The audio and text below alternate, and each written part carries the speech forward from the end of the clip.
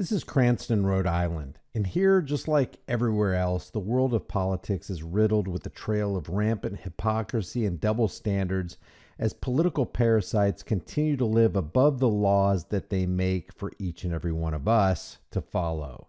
In a rare move of accountability, Rhode Island cops arrested a local councilman who was found asleep at the wheel with a glass pipe in his hand. Matthew Riley, a Cranston City Council member, has since resigned from his position. In a one-sentence letter, Riley said, quote, "I hereby submit my resignation as the Ward 6 City Council person effective immediately."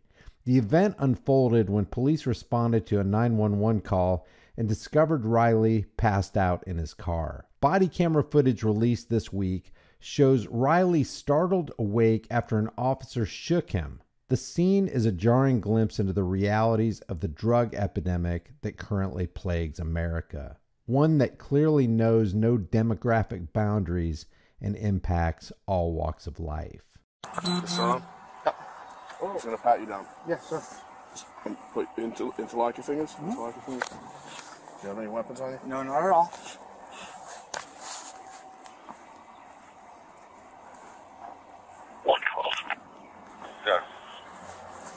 Alright. Roads open, fast. You're going to stop. Try not to, Oh, no way, dude. Really? Yes, yes. I was just on my way back from court. Bro. Well, a rescue's going to come check you out, man. I can't let you go. You were literally choking in your sleep. Somebody flagged me down about it. Oh, I have sleep apnea. I'm sorry. Well, and then you have a crack pipe in your hand, so it's like... Wait, sorry. Listen, I have a body camera. Obviously, everything I have is recorded. You know that, and what I've observed is on camera, so I can't pretend I didn't. You know, so a rescue's going to come here, and they're going to check you out.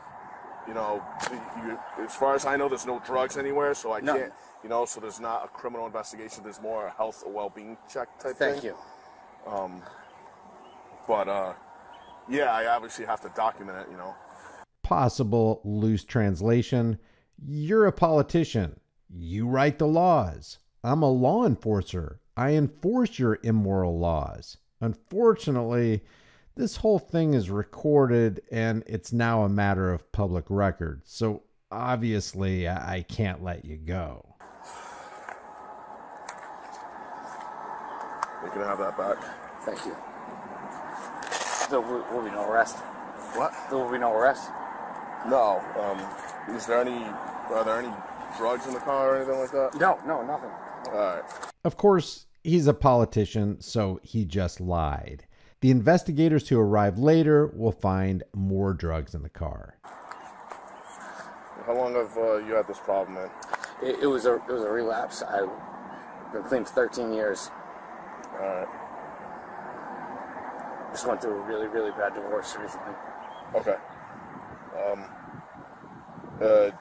Do you know if any of that was laced with fentanyl or anything? Because you were out, and like looked like you were choking. Really? Yeah. That's why somebody literally sprinted and flagged me down because they thought you were having a heart attack or choking. No, not that I know of.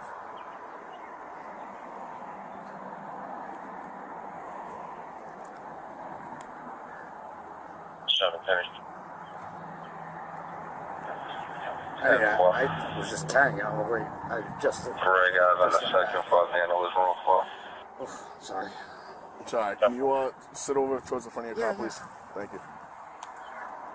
If you're unsteady on your feet, just find maybe one of those curves or something. Obviously, if you were anybody else, not a cop and not a politician, I would have already had you tightly cuffed and sitting in the back of my cruiser as I rifled through your vehicle. Talk about cutting the political class a generous portion of courteous professionalism. Now, the cop will eventually cuff Mr. Riley, but he'll be apologetic about it. Why don't we? All right. Can you 22 lobby for a civil complaint, please? Careful.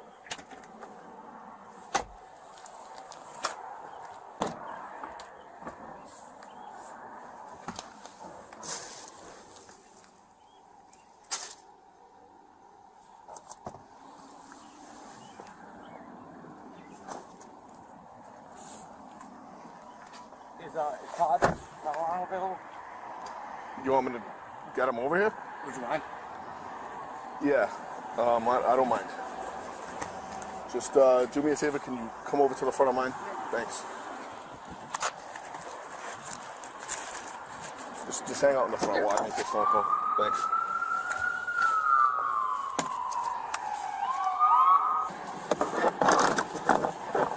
Just keep this on. I'll probably have you snap. I don't want to touch it.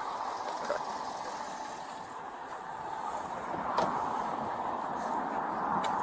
I can probably dig out just a smaller little rock so we don't have to break anything. If we can get a little bit with the powder? Yeah.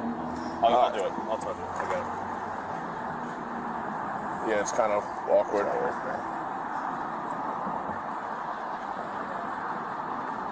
Be careful, because he was on the nod, or like, it seemed like sure anyways. it's mixed with something else, but...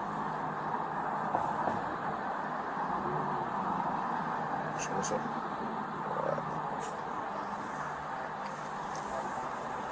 Do you need this knife? Yeah, let me use that.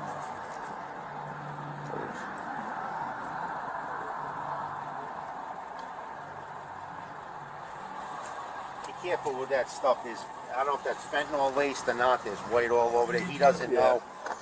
Yeah, I was just telling him the same thing, because, I mean, you don't fall asleep usually from completely, you know, it's not an opiate Yeah. usually. It's pure. He claims he was tired and he may have sleep apnea, but I don't think that's going to Well, especially like this. Yeah.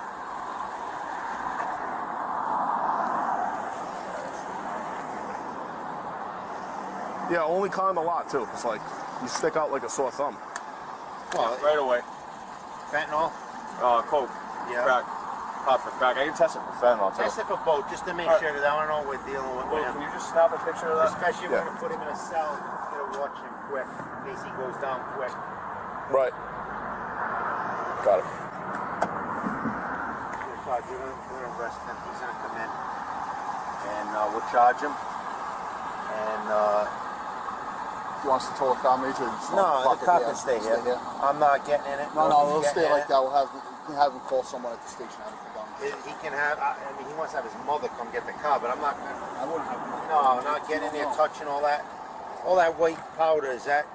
That's a piece of crack. Yeah, that's definitely crack. Yeah, most likely. Yeah, you can smell it in it. He's burning up. He has a bunch of toy boy and. Should we have it towed? Looks like he's like half living out of his car. There's like private property. toiletries. We're good. We're on private property.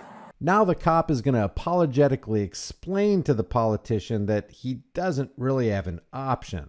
He has to put him in cuffs, but he makes sure that they're not too tight for the poor guy.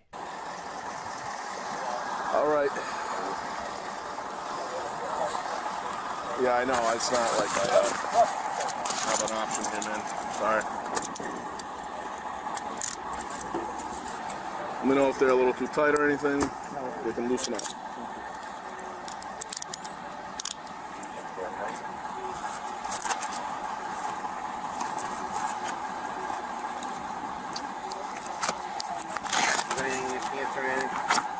Nothing in there? I mean, just water. No, you got anything on you? Anything in your pants or anything? I got gloves on. Alright. There's stuff all over that car. When your mother gets in that car, I bet she sits in that, touches her face or mouth and goes down. I had no idea there was anything down there. So, No, I mean the fentanyl. yeah, you don't know what you're buying. Yeah. Did you buy that today? Yesterday. Yesterday. And Yeah. You don't, is the same guy you usually buy it from? I don't really usually buy it off anybody. They're not all honest people. No, I mean, Once or twice. yeah, but whoever you buy it from, if you continuously buy it from them, you know who you're buying it from. You don't know what people are putting in it. No, I understand. You know, they may have made that, but that's a big rock you got in there. I noticed that this supervisor never asks who he bought it from or where the supplier lives, so he can take more of this dangerous stuff off the streets.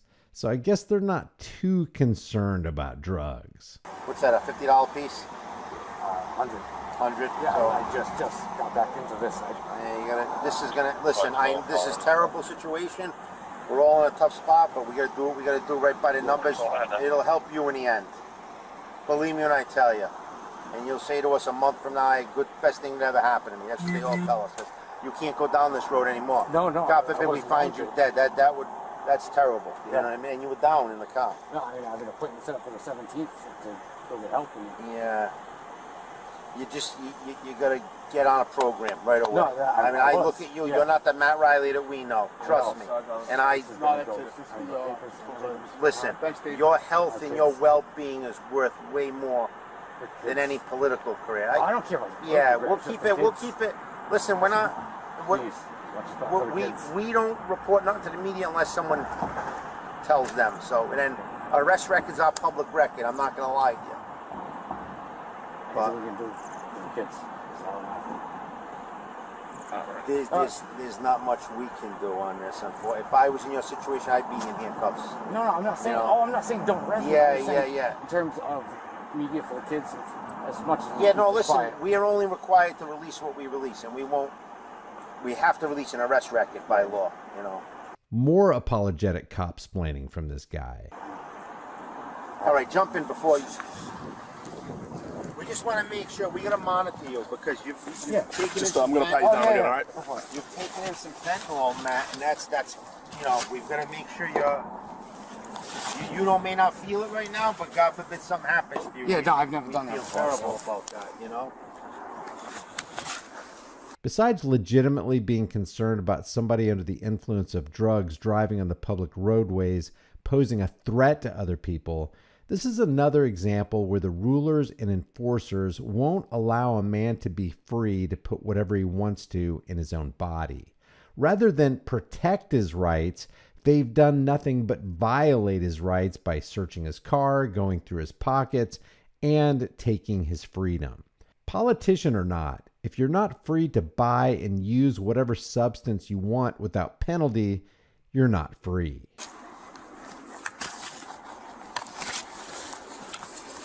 You're not going to be there all day. You'll be in and out.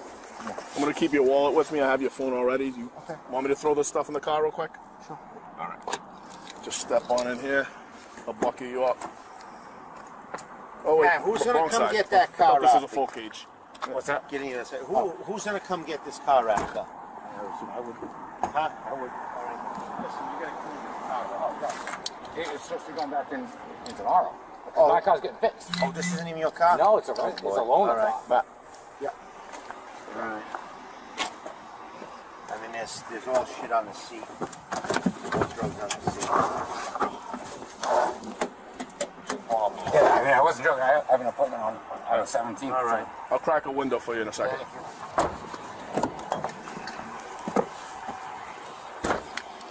I'll leave the extended version of this video in the description so you can see it in its entirety. But one can only speculate what might have happened if there were no urgent 911 call or body cameras rolling.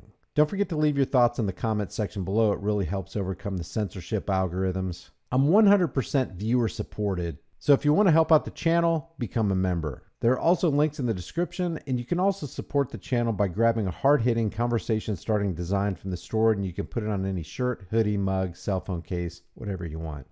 I'll see you in the next video.